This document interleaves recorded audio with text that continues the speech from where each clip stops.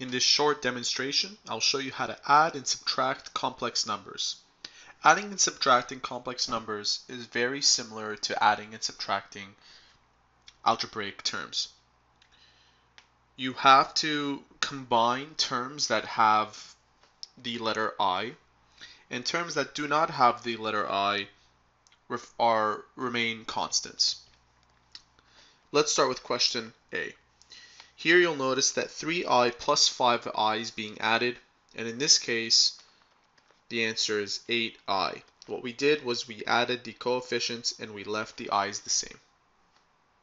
Next, 2i plus 6 minus 5i. Now you'll notice that these two terms are in parentheses, and since the leading symbol is a plus, we can forget about these brackets and write them out without the brackets.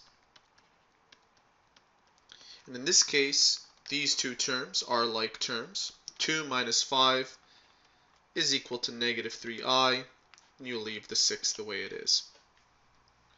In this case, we have a plus outside of this parentheses and a plus outside of these parentheses, so we can write this whole expression without brackets.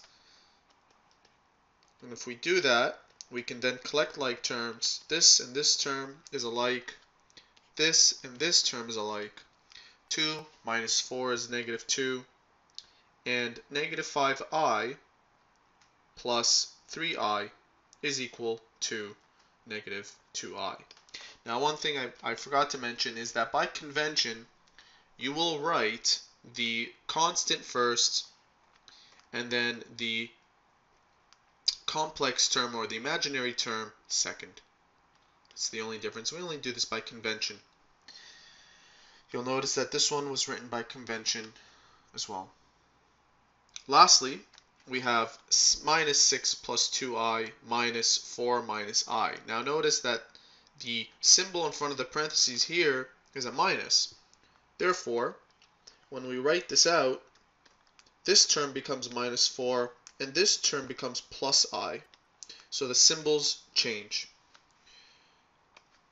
This term and this term are like terms, and similarly, this term and this term are like terms. We end up with negative 10